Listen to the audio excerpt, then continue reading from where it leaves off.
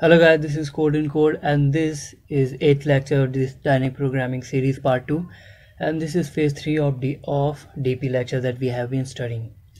So what we have covered till now what we have done, we have created the getSum function which will return digit sum of all number up to n.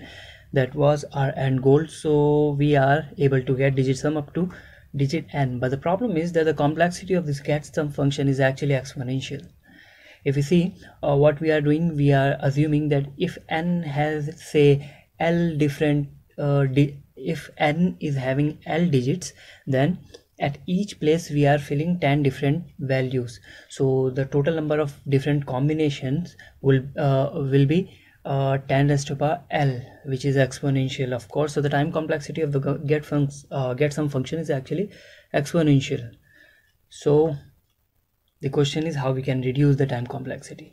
Of course, if you have seen the first lecture where I have introduced DP, we have said that in third lecture we'll be using what we call it, memoization. Sorry, my memory is not that good. We'll be using memoization to reduce the time complexity since we are using recursive DP. So let's go and do that. So if you remember till now what we have done, we are reading the number p as a string, and then in array AR we are storing all of the digits of input number, because I need to have the knowledge of digit placed at each place, or more specifically at each position. That is why I'm reading it as a string, and for each digit I'm placing it in the AR array. And then we are doing nothing, just making 10 recursive call at each place. Oh sorry, not 10 this time. We are deciding the limit as we have discussed already in the second lecture, in phase 2 lecture, and then finally return the answer. Now let's apply memoization. So for that what we'll do, simply take an array. This is long int. The reason is because the digit sum can be outside the range of integer, that is why I'm taking long int. If you know about memoization, in the recursive function, if there are n parameters, then the DP has n different dimensions. Now we won't have this as dimension because this is common to all of the recursive calls.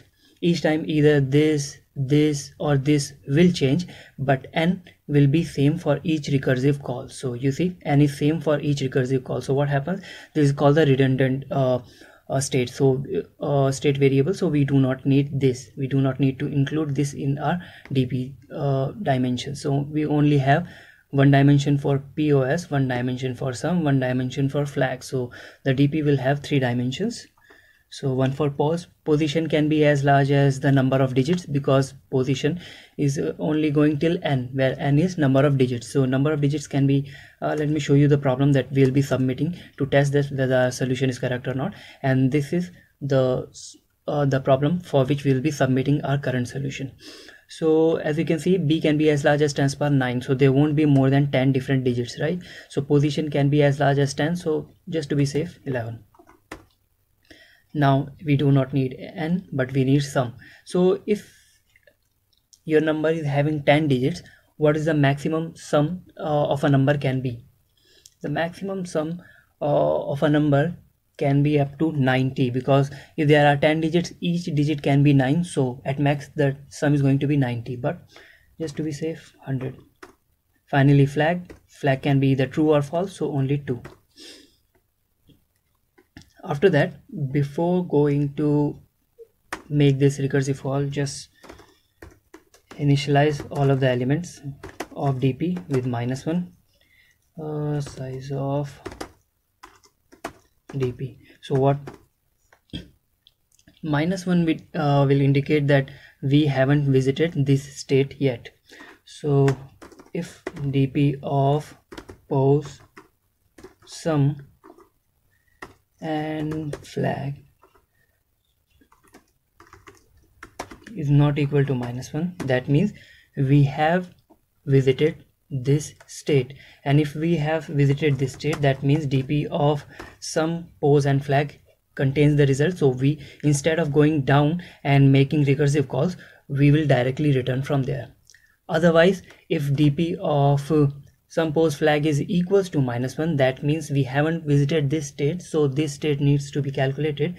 That is why we will calculate, and just before returning we will actually save the result so that in future we can use it. This is all, I guess. Let's see whether we get any error or not.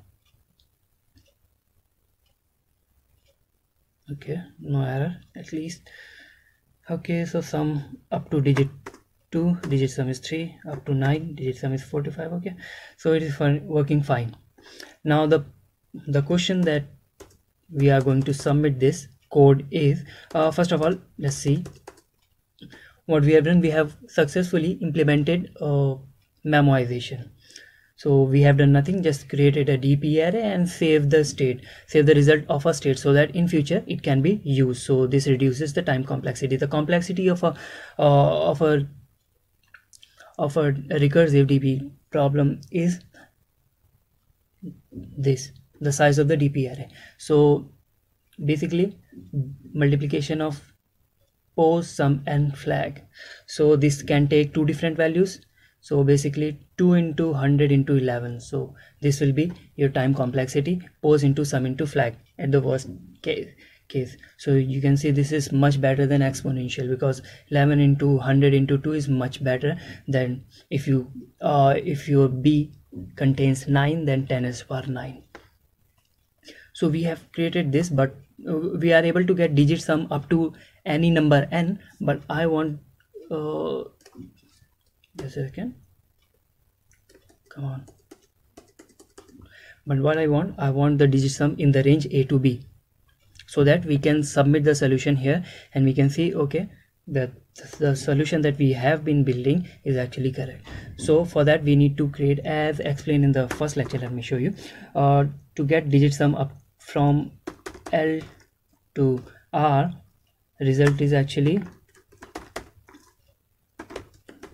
digit sum of R minus digit sum of L minus 1. This is our result as explained in the first lecture of DGDP. But the problem is we are reading A and B. If we read A, so we are reading these numbers as a string, and this is going to be a problem to subtract 1 from a number which is stored as a string. For example, if the number is 100, it will be difficult for you to handle subtraction of 1 from the number, because the number is now we are reading the number as a string. So string is 100.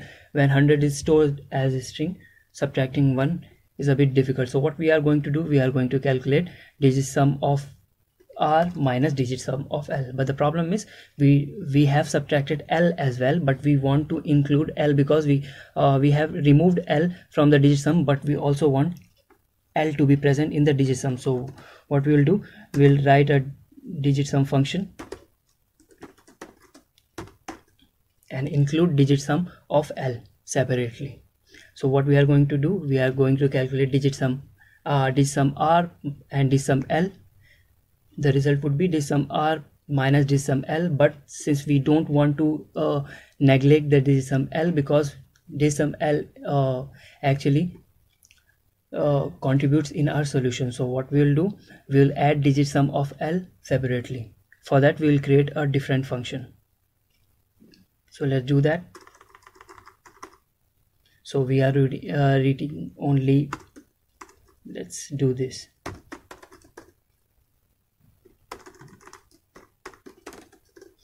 Okay, so if you see in the problem, there are t test cases, and in fact there are many test cases, and the if L and R are minus 1, I think, okay, now should be visible.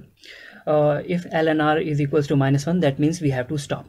So we are reading A and B, or basically L and R, and now we will calculate, oh come on, let's rename these two, A and B. We are reading A and B. Now I want L and R. Let's calculate that. So before that, let's see, in the AR array I am saving all of the digits of A. After that, initializing dp array to be -1. After that, we are calculating L. Now the same thing for R. Here for L, for R. Now for R we need B, of course, so we'll save the digits of B into the AR array. Now after doing that, again initializing dp array to be -1 because dp array may now contain result from previous get some function, so we need to initialize dp array to be -1 again. After that, calculating R, since I've declared L and R already, so okay. After that, not yes, here A dot size, because we are storing the digits of A, then A dot size, storing the digits of B, B dot size. Finally the result is going to be LLI result is equals to R minus L, but we need to include L, the digit sum of L as well. So digit sum A, see out result. Digit sum function is simply will take an argument string type and then return the sum of the digits in integer form. So digits sum string number and result is equals to 0 for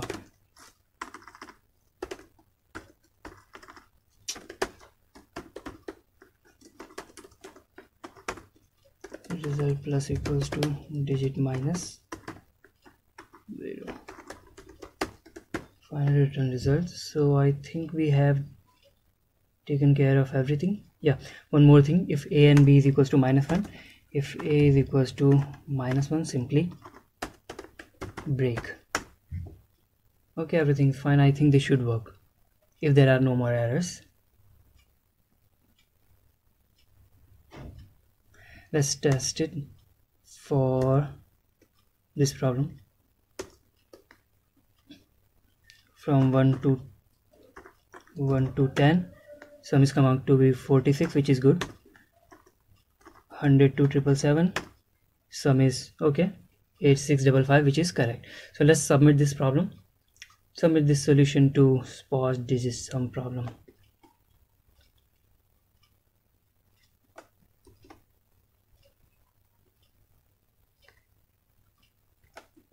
I don't think we should get a wrong answer for this.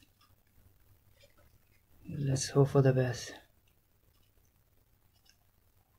Okay, yeah, you see. So you see, we are now able we are now able to solve this problem, digit db problem. There is one more problem here. What we had, B can be as large as 10 to the power 9, so the number of digits in a number can be present as large as at max 10, right? So I've taken an array of size 11 just to be safe.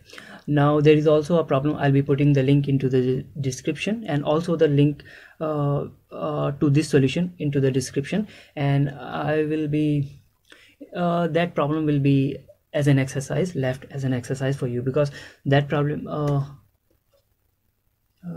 I can't see that here.